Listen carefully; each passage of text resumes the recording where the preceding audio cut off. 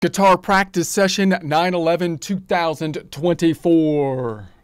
These are just going to basically be sloppy practice sessions where I'm just going to be practicing covering whatever I think I need to be working on at any given day, hoping that kind of logging them out will give me a log, also help me to have kind of more of a routine and being able to try to put things into words in like a presentation format makes it a little bit more easy for me to organize my thoughts, which later possibly I can trim down and put into a course. It also might be useful for other people. I think it would be good to try to like present things as a useful tool. So if you want to use like these resources like this Excel worksheet and do whatever you want to do with it, don't worry about plagiarism or anything like that. I'll try to provide it and you can, do whatever you want to do if that would be useful with that. And also possibly if there's any feedback in terms of how I can do things better or what other people are doing in similar kind of situations, that would be useful as well. So this time I'm kind of thinking over one thing I'm looking at these days is basically my posture, kind of comparing and contrasting a more classical type of posture of holding the guitar versus more of I guess a blues, a jazz or country, having the guitar on the right leg or the left leg. And I'm mainly looking into that because my back's been hurting, number one. And number two, I've been trying to reach further across the guitar than like in the 5 frets. And that seems to be a little bit easier if I switch from my normal stance, which has been on the right leg, more of I guess a blues or jazz or rock style or whatever, to having it on the other leg because then your hand. So that's one thing I'm kind of looking into. And then I go into just my practicing of my intervals. I'm trying to put a worksheet together so I can have a routine of basically practicing my intervals and being able to kind of get as much in as I can in a short time frame. So I'm currently working on what I would call position 1 or the G-shaped position if you're looking at it from the cage system, or I could call it an Aeolian position, absolute mode number 6 position. So I'm trying to come up with different words for that. And then I'm also going to go through the intervals here, compare it to like the shape as though I was working at the top, looking at the Phrygian mode within shape number 1. So that's gonna, and I'm gonna work it downwards, backwards, and trying to look at the shapes of the guitar and repeat them so I can kind of see the shape.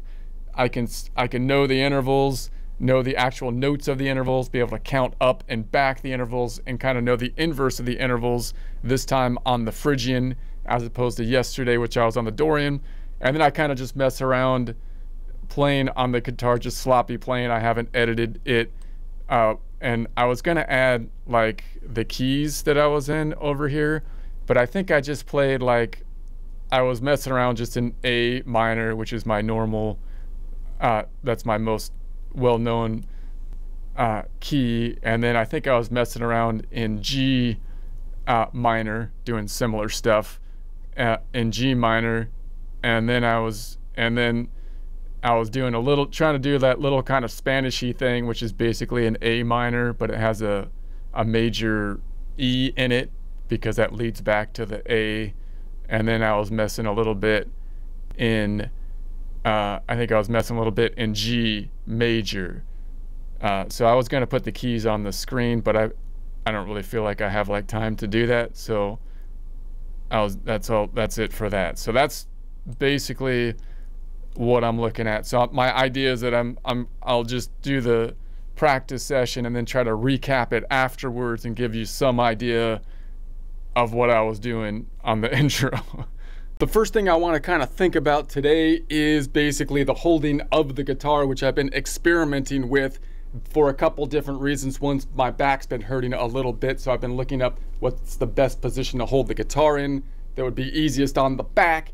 And then 2, I also have been looking into reaching up further than just basically the 4 frets. So in other words, usually we can reach all the notes that we need to within basically a 4 to 5 fret span. But sometimes you want to be reaching out beyond that because it gives you just a different sound. So like, it seems to me like the bluesies and jazzy kind of people often are reaching up in this area. And to me, that might be easier to do if I kind of shift the way I'm holding the guitar. So generally, I'm just thinking in my own mind, like, what are the pros and cons of holding the guitar different ways? And then, you know, how do I want to basically practice mainly going forward? Now, the two ways to hold any guitar, but clearly I'm working with mainly using a large acoustic guitar. But I've been playing like this, which is of course like a traditional, I would say, you know, blues way or jazzy way or country way, which is over the right leg, having it elevated a bit, and then playing in this format, which is a great way to play because you can see this side of the neck pretty clearly. This side of the neck is a little bit closer to me when I play this way, which is kind of nice.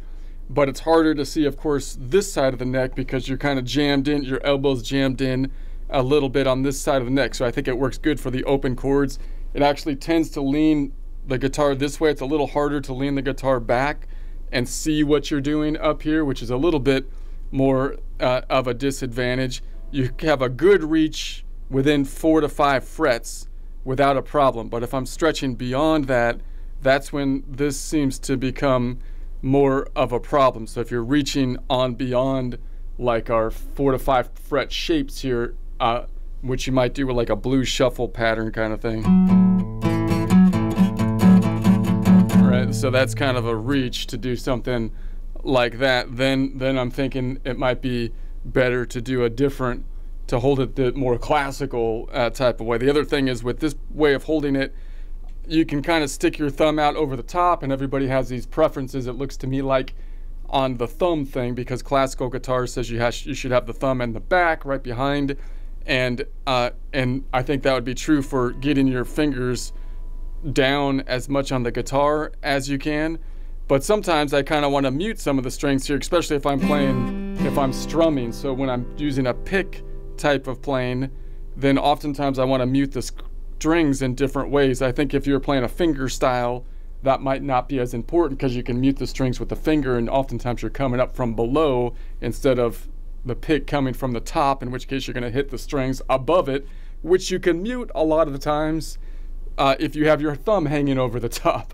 So I kind of like having my thumb hang over the top, which is easier to do in this position than when you're up here. So if I'm strumming like this, I just want the A string to ring out. You know, I could do something like that, and I can kind of mute the low E pretty easy, and I can even mute down to the A if I was playing like a D down here and I wanted to kind of mute the top strings. So I'm muting these two so I can strum more sloppily. So I kind of like the thumb hanging over, and some people sometimes you can actually fret with the thumb. So it seems to me a lot of bluesy and jazzy people actually use that thumb effectively, even though traditionally it's supposed to be behind the neck. So that's some pros and cons of that as far as I can tell. But the people say that your shoulder's high this way, and that means your spine is going to be a little bit more twisted, especially when you're crouching over, because the neck is a little bit lower this way as well. And so I think those are some of the cons. And they also say, well, if you put a strap on and you stand up, then you're usually going to have the guitar like this with the strap, unless you're kind of hanging it low like rock style. But most of the time with a strap, you're going to want it up here a lot of the time. And so you might want to practice that way sitting down. That's the other argument that I've heard for holding, more of the classical kind of style rather than this way. So I've been experimenting with that. I've been like putting it here, which is a little bit more secure, and it does kind of make the shoulders, you think, a little tighter. It puts the neck further out, so it's a little bit harder to play the open strings because they're further out here. But when I'm reaching, especially when I'm reaching up in this area or maybe past this area, then it's a lot easier to reach. And that bluesy thing, if I'm reaching down here to like the flat 7 or whatever, it might be a little bit easier to make those reaches longer reaches. Tends to have my thumb behind the neck more, so I don't get as much, I can't reach over the top as much, which you might want to do sometimes when you're muting things. And when my picking hand is a little bit more diagonal, right, which may or may not be a problem. I'm also going to be picking maybe more towards the base where the bridge is down here. But I've been practicing this way for a while just to kind of test it out. I'm almost thinking if it would be interesting to play this way or to play like this way down here and then like rotate up when you get up here and you rotate it this way so that you can see more of the fretboard on this side. But obviously that would be somewhat not you're moving around, that's going to add complications, but it'd still be kind of cool if you're just playing around with it. So you're kind of moving from here to here depending on where you're on the guitars. I can move my footstool. I just put some books down there, so it's not too difficult to do that. But anyways, and then I was looking at some people that have these different styles and say, well, what do they do? Like, I listen to this lady all the time, Gabriella, because she just plays mainly fairly popular stuff, but kind of behind, like it's not really fast tempo, so it's perfect for listening to when I'm working. And so she's great, but she plays, it looks like, more of like the classic blues or jazzy style, cross-legged to raise the leg up a little bit here. And she can play very difficult things, but she mainly plays like rock and roll, and she's got the finger style, so maybe that. And obviously she's got I would assume she has basically normal style, beautiful women hands, which should be, I think slightly smaller than mine, so I can't really use an excuse that my hands are not big enough, I would think, if she can do the reaches on one leg. But maybe she's not reaching quite as high because she's doing rock and roll style, which kind of fits into one area, although she's done some bluesy stuff too. So, but in any case, she's got that jazzy thing, and I really like her playlists. Don't have any, she doesn't like talk or advertise after the song, so that's, again, her playlist I think is great just for background music when you're working. And then I was looking at this guy, which is Luca, and he's another normal, like just a normal kind of guitar, but he more of a, I'm guessing that he kind of learned from a classical style, and when he stands up, he puts his guitar up like this, which would be more of a classical way. But I have seen that when he sits down, he sometimes does put it on the other leg. So, which is kind of weird because that does mean that the guitar seems to be in different positions when he's standing or when he's sitting. Right, because it's kind of up here when he's standing and down there when he's sitting, which means that maybe you could switch it around and it's not that big of a deal, because again, this guy's stuff he's also pretty nice to listen to on background music, although it's a bit higher tempo. And then I was looking at this guy, which he uses a normal guitar, and he definitely looks like he learned guitar classically as a younger guy, it seems to me. And he tends to play all the time, whether standing or sitting, I believe. And he really has the guitar up here, and he doesn't look like a big guy to me. So that means, again, I don't think his hands are like monster giant hands, but he's still able to reach, and he plays a lot of like classical stuff. So I think he has to reach up, and that might be easier to do if you got your guitar up here, I'm thinking. And then the other one I've been listening to is Anna for classical. Anna, I can't say it, Vidovic. And again, she looks like she's got pretty normal style hands. She's got a smaller guitar with the classical guitar, but she does bigger reaches with the classical stuff as she's trying to convert that, I guess, to the guitar. And she's still able to reach, but of course she's using the classical stance. So I don't know, I'm kind of going back and forth between these two. I also was thinking about making helping my back with like sitting on this cushion, which I heard someone try to do, but then I ordered it and my neighbor stole my cushion. So the dang neighbors, so crooked neighbors probably need the back straightening cushion more than I do, but whatever, I'm gonna get another one. So let me know if that one sounds good. I'm I just got to order it and get it, see if I can sneak it past the blockade over here. But yeah, and so anyways, I don't know what Amazon, they're supposed to put it in a lockbox. We have a lockbox. It says in the instructions, you know, to put it in the lockbox, and they put it at the, I think Amazon's in on it with the pirates. Jeff Bezos is out there like saying, yeah, here we go, we're delivering the $16 pillow. Make sure you're on the lookout to pick that up, and then they probably take it and sell it back to Amazon. I know how this is going. I tell my neighbors to take a hike, and they stole my shoes and started stomping around in my backyard. Sons of whatever.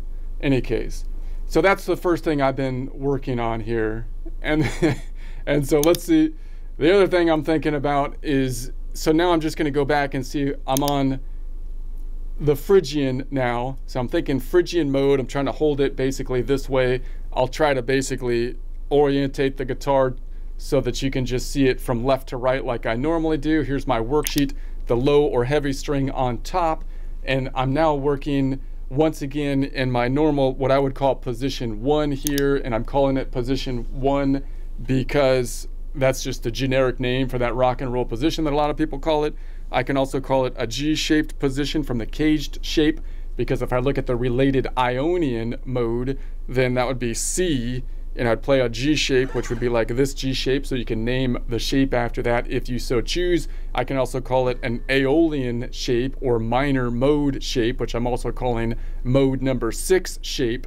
And that would only count if you label it by where you're starting, because if I started at the top here, then it would be basically a minor mode. So that's the idea on those.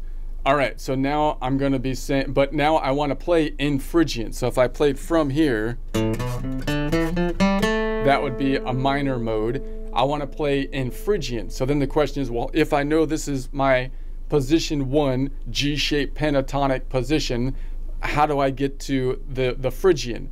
Well, I know that the Phrygian is absolute mode number 3, or the 3rd of the related major, and the Aeolian mode is absolute mode number 6, or the 6th of the related major. So if I start at the 6th here and I just count up my positions till I get to the 3, then I should do it. So I have to go around the horn to do that, because if I'm at 6, I go 7, 6, 7, 8, or 1, and then 1, 2, 3. And so that's going to be the 3rd, so that means my Phrygian starts here. You can also think, well, where is my related major? Because the major is usually what we in Western music think of as our kind of our key. So if I'm at the 6th here, how do I get back to the major? 6, 7, 8. So there's my 8. And now I'm looking at the Phrygian, and I know the Phrygian is the 3rd. It starts at the 3rd of the related major. So this would be 1, 2, 3, and there's going to be my E. So it's a couple different ways I can kind of get there. And then if I'm on this E and I start the Phrygian, I can start to think about, I can also think about it, where does it start by shape? And I could say, okay, where are my root notes on the Phrygian? So I'm thinking about my shapes as though you've got the double stop box shape. You've got the 2-note per string shape. I'll just highlight it this way. And then you got the box double stop. Where does the Phrygian lie? It lies right here. Now, sometimes I try to make a little story about it because that might help. This is like a little house right here, this box. And we know that the master key, the master bedroom, is up here with the C. So in this box, the C is the one we often think as the master 1. And then you've got the Dorian, which is the Phrygian, which is a minor mode, which is on the bottom floor left of the related major. So it's going to be down here. So if I recognize this box is also over here, although it's shifted up because of the shift in the tuning or the step up the curve. It's always at the bottom left of the box. That's where you start. So if you find the box, your Phrygian is going to be at the bottom left of the box. That's where it starts. So it's bottom left of this box, bottom left of this box, but it's shifted up.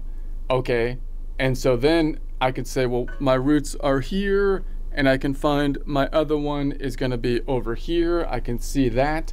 And then if I was to basically just look at the shape and move up the shape, I'm starting at the bottom of what I would call the double stop box or square, and then it goes boom, and then it goes boom, and now I'm at the 2 note per string. I'm going to call that the meat of the hamburger, because that's the shape that's the same when I start looking at it in terms of pentatonic. It goes boom, boom, so I call that the meat of the hamburger, 2 note per string. That naturally goes back, if there's no kink in the tuning, which there's not because we're not there yet, to what I would call the square double stop. The square is shifted though because of the kink in the tuning, so we're at the top of it, boom, boom, boom, and then we go to the bottom of what I call the square double stop, and we end it right there, boom.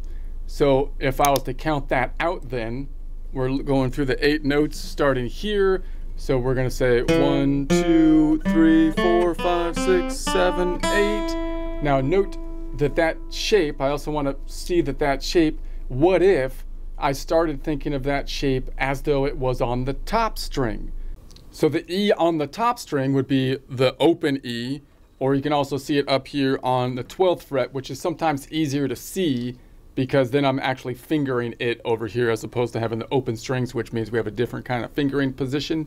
Now here if I put it this way, then I would call that basically position number 4, or you could call it the Phrygian position, because if you started from the top, you'd basically be playing in Phrygian. But we're really mirroring this position, because we're starting on this note. So if I mirror that up and play it on the top string, what position would that be? That would in essence be position number 3. So we'd basically be in what I would call position number 3. You might call it a D-shaped position, because if I look at the related C major, then you'd be playing like a D shape down here.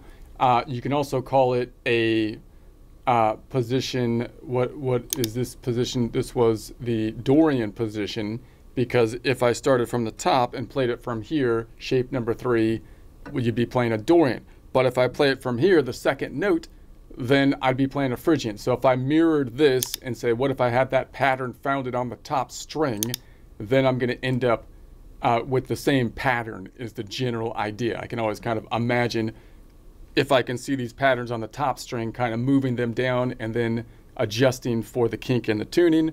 So it'd be going boom, boom, 1, 2, 3, 4, 5, 6, 7, 8 would be the idea. And then we have that same idea here, except it got shifted up because of the kink in the tuning. Okay, so now let's just do the intervals. The other thing just to note on the intervals, where's the funny note? This is a minor mode, so it should conform to the minor intervals, which has the minor intervals all usually have a major second. This one has the minor second.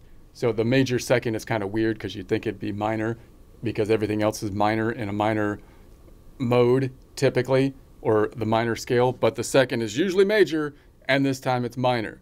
So that means, and that's easy to remember on the Phrygian because that's a very distinctive second. The second step is the weird one, right? So now you have that. It gives a little bit more tension sounding. So that's that. Okay, so now let's just count up the intervals. So if I go from the 1 of the Phrygian to the 2 of the Phrygian, I know the second of the Phrygian is a minor second. So I would call it a 1 note away minor second. Sounds like that. We know that the inverse of a 1 note away minor second would be 12 minus 1, which would be an 11 note away major 7th. So now we have a minor. The inverse of a minor is usually a major. So if I went from the E to the D, that would be a 1 note away minor second. If I went from F to E, that would be a 11 note away major 7. How do I know that's 11 notes away? Because I can only see 1 note in between. Because if I counted up this way, it'd be 1, 2, 3, 4, 5, 6, 7, 8, 9, 10, 11. So we're thinking of it as, in essence, a circle when we think of it. So I count, okay, so that's the idea. So then I'm going to go, and so that was the second. I also know that the second of the Phrygian is, because the Phrygian is the third mode, it's 2 steps down from the Ionian or major scale. Therefore, the second of the Phrygian, I can just always add 2 to it. So I'm going to say 2 plus 2 is 4. It's the 4th mode, or in other words, it would be the 4th of its related major scale. I'm using the 4th as an absolute, even though it's relative to the key of C major, relative to the key of the major, right? The 4th is the Lydian, and it's a major mode, so F would be the Lydian mode of it. Okay, so then if I go to the next one, I'm going to go, all right, now I'm on the 3rd. So now I'm on the 3rd, so I'm going to go boom, boom. Oh, is that right? And so that's wait a sec, that's not right. What am I doing? It's on the F. So the 3rd of a Phrygian, because it's a minor mode, I need to pull this up, is a minor 3rd. That's defining it as a minor mode. That's what it means to be a minor mode. It has a 3-note away minor 3rd. And I can see that because I can count this up from here to here is 5 notes, because there's always 5 notes between strings except for the kink and the tuning. 5, 4, 3. 3-note away minor 3rd. The inverse would be 12 minus 3, which would be 9. So that would be a 9-note away, and 9 notes away would be a major 6. So if I go from the E to the G, that shape is a 3-note away minor 3rd. If I went from the G to the E, and I'm measuring and thinking of that as my root, that would be a 9-note away major 6th. I also know that the 3rd of the Phrygian is 3 plus 2, or the 5th in absolute terms mode, which is the Mixolydian mode, which is the a major mode. And the 5th mode would be the 5th of the relative major scale, or Ionian scale. Okay, so then I'm going to go to the 4th and say, what if we went to the 4th? We go to the 4th here. That's going to be the, I know that the 4th of a Phrygian is going to be a 5-note away perfect 4th. I can see it's 5-note away because if I just go from here to here, that's 5 notes going 1 string down, unless we're at the kink of the tuning. And I know that the inverse of that would be then 12 minus 5, which would be 7. So if I go from the E to the A, that's a 5-note away perfect 4th. If I started at the A to the E, that would be a 7-note away perfect 5th, noting that the perfect 4th and the perfect 5th are inverses of each other.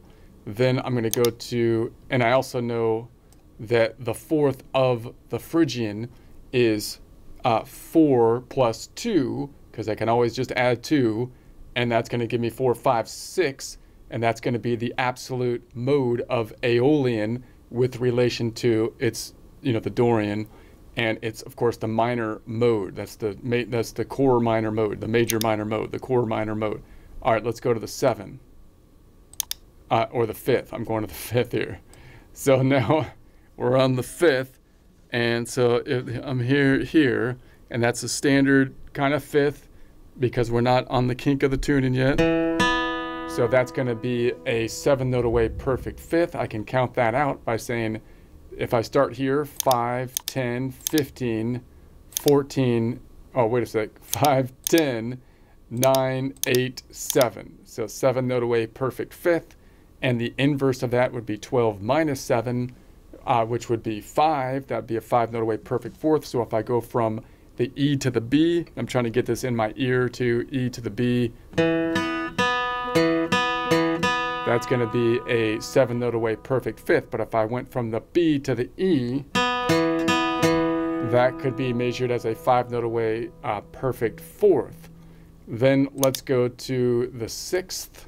The 6th here, we know for the Phrygian scale is a minor 6th, as it's a proper 6th because it's minor and we're in a minor mode. So we have the 6th is going to be here. It's a minor 6th, and it's an 8-note away minor 6th. 12, the inverse of that would be, and I can see that, by the way, by saying this is 5, 10, 9, 8. So it's 8 notes away, minor 6. The inverse would be 8, 9, 10, 11, 12. 12 minus 8 would be 4. So that would be a 4-note away major third. So if I go from the E to the C, that shape is a 8-note away minor 6th. If I went from the C to the E, that would be a 4-note away major third. All right, and then let's go to the 7. So now I'm going to go to the 7, and that's going to be, I also know, by the way, that the 6th plus 2, 6, 7, 8, and then 8 minus 7 is 1, because there's only 7 modes, gets us back to Ionian mode, which is the major mode, which would be the C.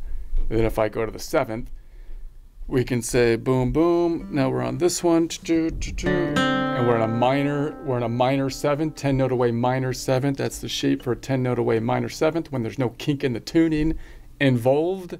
And so that makes sense. The inverse of that, I could see that by saying 10, 5, 10. And then I can say that the inverse of that would be 12 minus 10, which would be 2. So if I played it this way from the E to the D, that's a 12-note away minor 7. If I went from the D to the E, that's going to be a 2-note away major second. All right, and then that brings me back to the 12-note away octave. So that's 1 octave. All right, now let's go the other way and say, what if I started at this E and measured everything from there? So I can see I'm starting at what I would call the bottom of the square double stop, because I'm always on the bottom left, but it's been shifted because of this kink into the tuning. And then I'm going up to the top of what I would call the square double stop shape. So it's going to go dut, dut, dut. And then I'm going to go to what I call the 2-note per string hamburger shape. These shapes are always the same. That's why I'm looking at them like this. And then I'm going to the bottom of what I call the double stop square shape, which would be boom, boom. So there we have that. That's going backwards. Now, before I get into that, let me just think about it in terms of wholes and half steps, just to look at where the half steps are. It's like, okay, where are the half steps in the Phrygian mode? So if I go from the first of the Phrygian to the second of the Phrygian, that's the half step. So that's the distinct half step right there, remembering that the half steps are always in the square. So because I'm starting at the bottom of the square, I'm not going to get back to the top of the square until there's always 2 notes in between when you start at the bottom. So it's going to go 1, 2, the 2 to the 3 is going to be a whole step. The 3 to the 4 is going to be a whole step. And then the 4 to the 5 is a whole step. And remember that pinky to pointer represents a whole step. And then the 5 to the 6, that's where you've got that half step. 6 to the 7 is a whole step. And then 7 to 8 is a whole step, which looks tighter in here, not pinky to pointer because of the kink in the tuning. So the half steps are between the 1, 2, and then 3, 4, 5, 6. So 1, 2, 5, 6 are where you got the half steps on the Phrygian. All right, let's go back to where we're going backwards. Now I'm going to measure this note. I'm on what I would call, you can call this like the 8th if I was to count this backwards and start here, calling that the 8. We're going to say 8, which is equivalent to 1, 8, 7, 6, 5, 4, 3, 2, 1. So that's going to be our notes. And then we can count it back this way, saying, okay, let's go from the 8 back to the 7. So now I'm going from 8 to 7, 8 or 1 back to the 7. I'm on this one, and I know that the 7th, because it's a Phrygian, I know is a 10-note away minor 7th. How can I prove that to myself? Well, I could count it up to get there, but it's easier to look at the distance between the two. which is if I counted from here down, it would be 5, 4, 3. So that would be 3 notes away. So that would be a 3 note away minor third. The inverse of that would be 12 minus 3, or, wait a sec, hold on, that's not right because of the kink in the tuning. It would be here to here would be 5 notes away because of the kink in the tuning. And then we're going to say that'd be 5, 4, 3, 2 would give me 2. So it's 2 notes away, and 12 minus 2 is 10. That gives me my 10 note away minor 7. So 10 note away minor 7. So if I went from the bottom to the top, which is not normally the way we count it, but sometimes you're going to be thinking of it that way, and if you think of it as a circle, then just the tones, not the octaves, that would be just a, what did I say, 10 note away minor 7. But if I go the other way, from the D to the E, that's the inverse, that's a 2 note away major second. All right, let's go from the 7th to the 6th, 7th to the 6th, and so that's going to be, I know in the Phrygian, the 6th, because it's a minor mode, is an 8 note away minor 6. So if I look at it from here, it's an 8 note away minor 6. And normally that looks like, if I was counting from the bottom to the top, it looks like it would be a perfect fifth, and from the top to the bottom a perfect fourth. But because of the kink of the tuning, it's been shifted up. So that's why when I count from the bottom to the top, it's now a minor 6. Because if I counted from this string to this string, that would be 5 note. That would be from this string to this string would be 5 notes away, and this would be 4 notes away. 12 minus 4 would be 8, and that's where we get the 8 note away minor 6. So if I count from the bottom to the top, we get the 8 note away minor 6. If I go from the top to the bottom, we get a 4 note away, which is a major third. All right, so then let's go to from the 6th to the 5th. So if I go from the 6th to the 5th, boom. Now we've got this one, and the 5th I know for a Phrygian is a 7 note away perfect 5th, which is basically the norm. I can see that because if I count this way, it would just be 1 string down across because we're in the kink of the tuning, 5 notes away. There, the inverse of that would be, it's a 7 note away perfect 5th. The inverse of that would be 12 minus 5, or 7. And that's how we get to the 7 note away perfect 5th. In other words, if I played from the bottom to the top, 7 note away perfect 5th. But if I played from the top to the bottom, the inverse would be a 5 note away perfect 4th. Okay, so then let's go from there to the 4th. So now I'm going to go to the 4th. I'm measuring from this E, not this E above. You can measure from either one, but I'm going from this E now to this A. And I know that the 4th of a Phrygian is a 5 note away perfect 4th. I can count that by saying this is 5, 10, 9, 8, 7. So there's a 7 note distance between these, which would be a perfect 5th distance. 12 minus 7 is 5, and that's where we get the perfect 4th. So if I measured from the bottom to the top, from the E to the A, that's going to be a 5 note away perfect 4th. If I measured from the top to the bottom, that should be a 7 note away perfect 5th. 7 note away, yeah, that's right. Okay, so then if I went from the 4th to the 3rd, so now I'm going to the 3rd. So now this shape, so now I have this E and then the G, which normally kind of looks like a 10 note away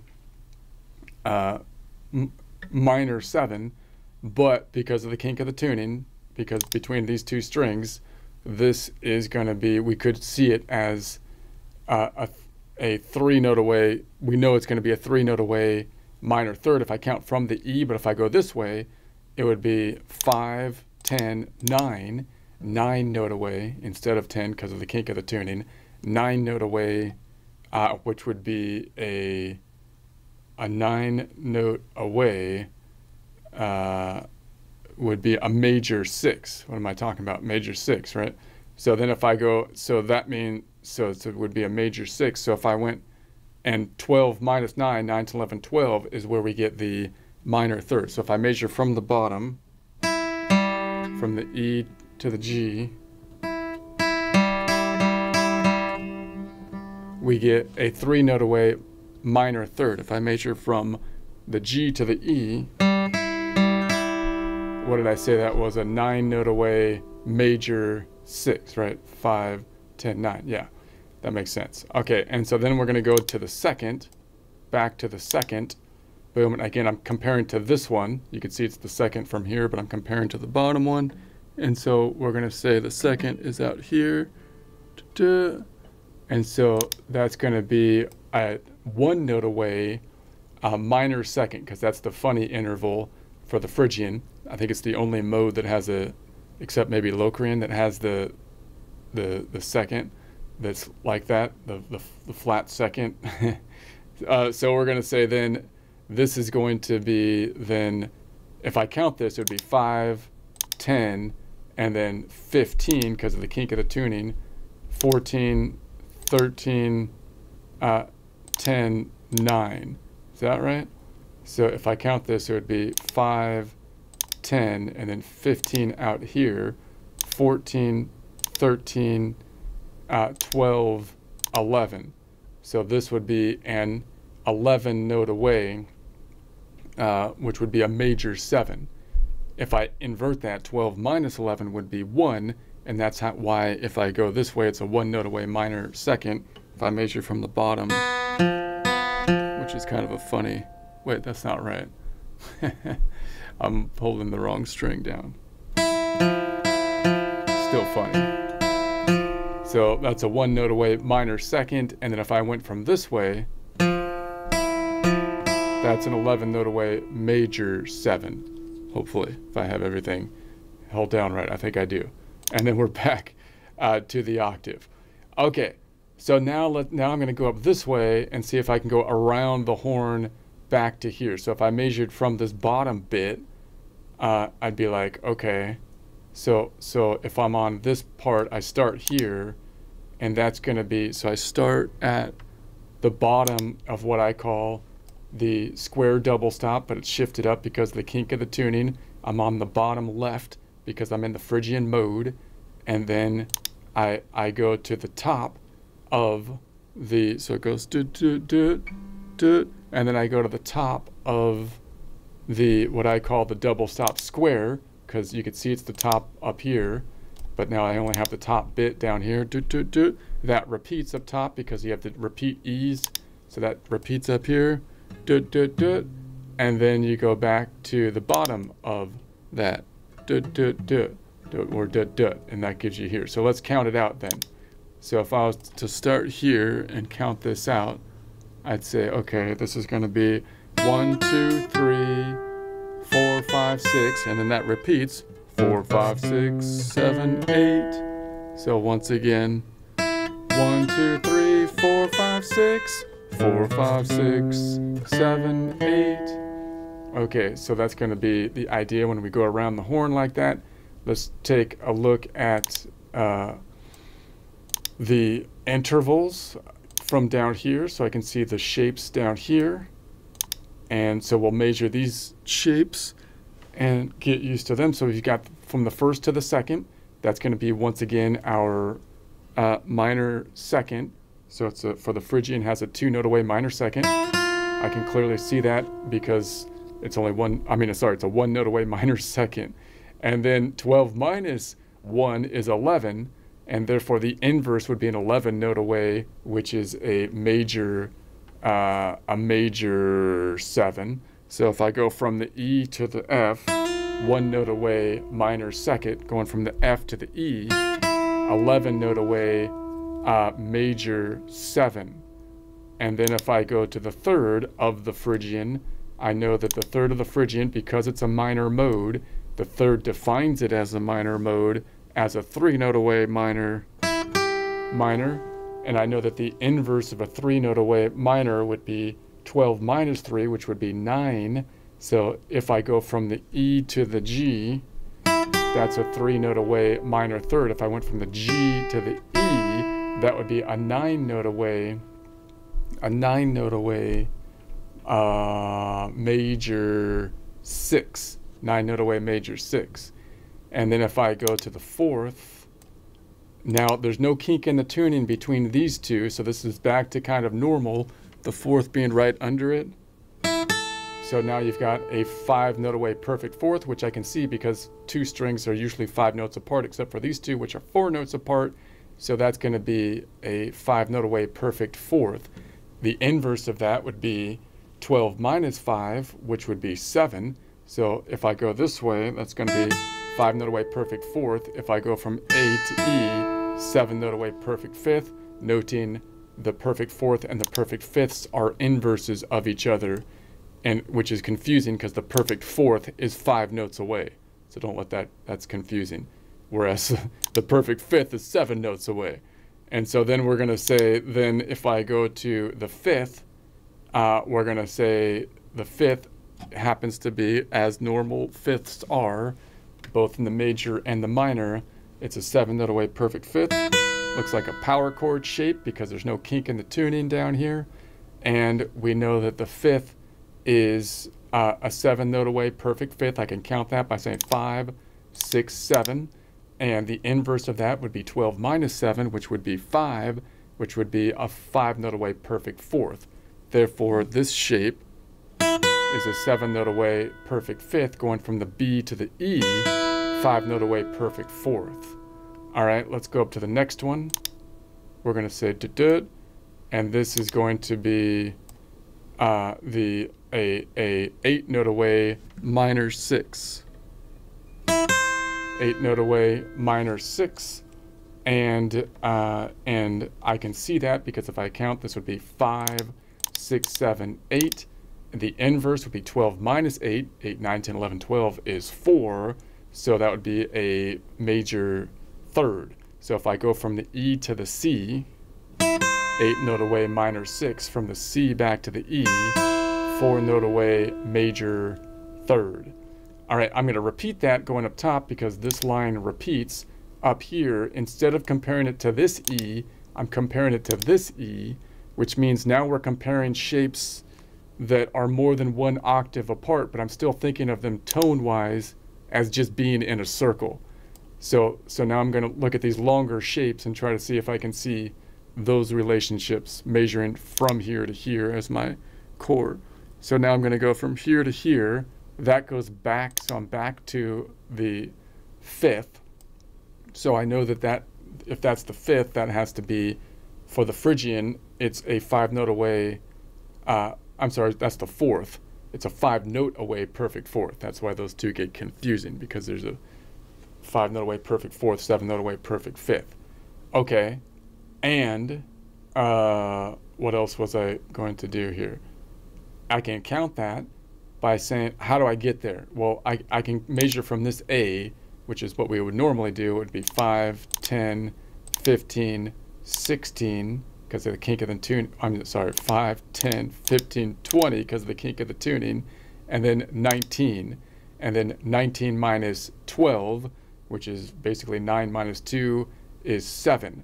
So this would be this distance, if you went from the A, would be a 7-note away, which would be a perfect fifth, which makes sense. And then 12 minus 7 is how we can get to the 5-note away perfect fourth. So the general idea, usually we would measure from the top, the low note, but if I was measuring from the bottom note to the top, thinking of like this is one of my roots, whoops, that would be a 5-note away perfect fourth. The inverse of that this way, which is more likely the way we would see it, playing the A, thinking of that as the root, is the 7-note away perfect fifth. So that shape you're probably going to see as a 7-note away perfect fifth, and then reversing it, the inverse would be a 5-note away perfect fourth. And then if I went from here and I say, okay, so now I'm looking at it from this note, and I know that that would be the fifth, which would be a 7-note away perfect fifth. How can I count that? Well, if I was measuring from the B, looking at this shape, measuring from the B, then it would be 5, 10, 15, 20, and then 19, 18, 17, 17 minus 12, 12, 13, 14, 15, 16, 17 is 5. And so if I was going from B to E, that would be a 5-note away, which would be a perfect fourth. The inverse of that would be 12 minus 5, which would be a 7-note away perfect fifth. So if I was looking at the bottom bit down here, which isn't normally what we do, but going this way, that would be a 7-note away perfect fifth. We're more likely going to see it measured this way from the top to the bottom, which would be that shape would be a 5-note away perfect fourth, not taking into account octaves. So then I'm going to go, okay, and then we're going to go to the next one and say that we have the sixth, and that's going to be for the Phrygian an 8-note away minor 6. But if I was measuring from the C, which is more likely the way we would see that shape, now it's just playing those two, which you can do finger style. Is an easy thing to do. If you weren't doing finger style, I've been practicing strumming. Like, how can I mute to strum 2 notes? That's hard to do with this one. But anyways, I won't get into that now.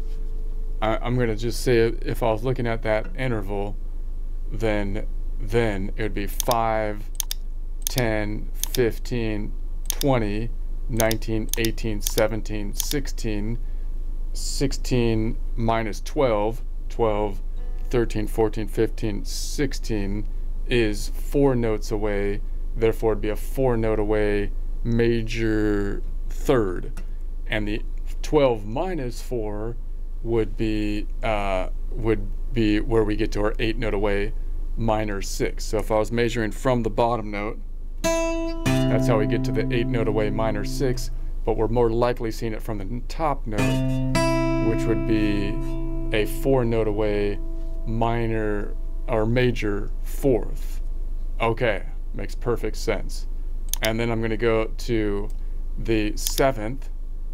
So the 7th here, measuring it instead of to this E down here, which I know if it's the 7th of a Phrygian, it has to be a 10-note away minor 7th, but if I'm measuring from the D, it would be 5, 10, 15, 14, 14 minus 12, 12, 13, 14 is 2 notes away, so that would be a 2-note away major second.